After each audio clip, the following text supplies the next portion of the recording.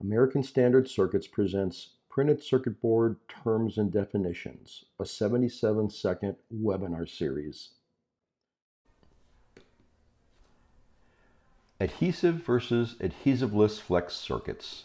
Two distinct types of polyimide flex core material constructions are used in today's flex circuit manufacturing, adhesive-based and adhesiveless.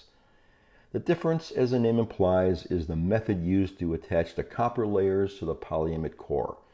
The unique set of material properties for each must be factored into designs to make sure all requirements are met and it remains cost effective. Adhesive-based circuits utilize a layer of flexible adhesive which bond under heat and pressure each copper layer to the polyimide core. The adhesive is acrylic-based and typically 0.5 mil to 1 mil in thickness. Adhesiveless flex cores have the copper directly attached to the polyimide core without the use of any adhesives. Benefits of adhesive-based: reduced material costs and higher copper peel strengths, depending on which adhesive type is used.